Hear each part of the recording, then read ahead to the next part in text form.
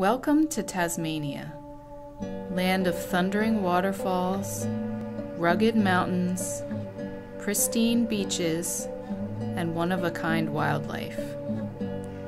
Tasmania, Australia's smallest state, is about the size of West Virginia and located 150 miles south of the state of Victoria.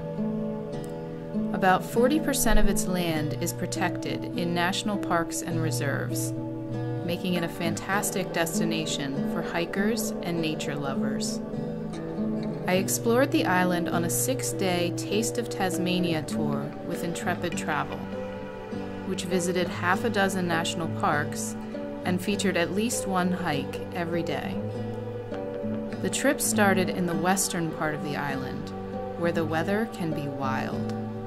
Battered by the roaring 40s, winds that sweep across the ocean from as far away as South America, the west coast gets more than 3 times as much rain as the east, which creates the lush, mossy rainforests and powerful waterfalls you'll see on this side of Tasmania.